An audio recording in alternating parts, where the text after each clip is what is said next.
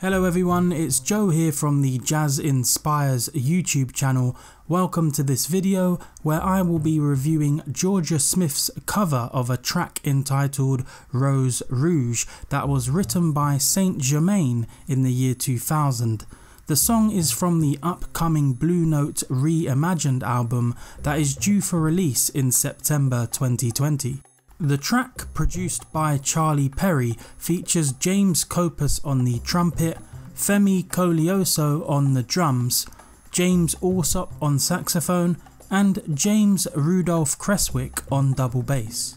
The song starts with a soundscape of improvised melodies, drum rolls, and the silky vocals of Jorja Smith.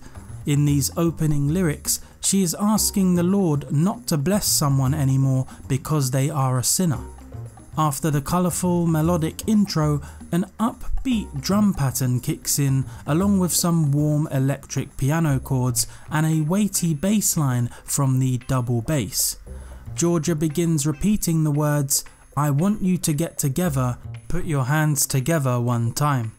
In harmony with the spaced out atmosphere of the music, Smith's vocals sometimes sound more prominent and at other times more quiet, allowing the instrumentation to take the lead.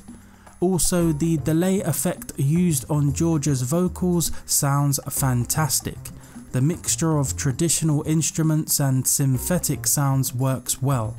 About 1 minute and 50 seconds into the track, James Kopus enters with a magnificent solo on the trumpet, which is followed by an equally as impressive saxophone solo from James Allsop.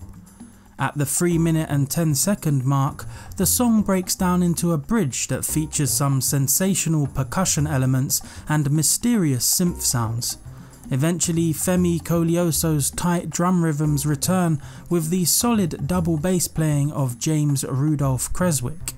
The final third of the song features the core chord structure of the track, with more bustling solos from Kopus and Allsop on the trumpet and saxophone respectively. As the song reaches the end, it becomes a lot hazier. Jorja begins to vocalise, producing some smooth, dulcet tones. In conclusion, this cover of Rouge is a chilled out, jazzy number. The high quality musical elements combined with Jorja's seasoned vocal performance results in a thoroughly enjoyable song. Each musician on this track delivered a strong performance. If this is a sign of what's to come on the Blue Note Reimagined album, then it looks to be an exciting project. I enjoy listening to Jorja most when in a jazz, soul or R&B setting rather than more mainstream, poppy sounding tracks.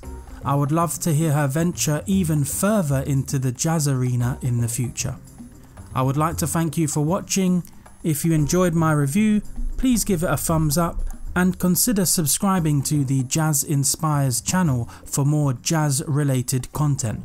Also, I'd love to hear what you thought of this track by Jorja Smith in the comment section below this video. I hope to see you again real soon. All the best.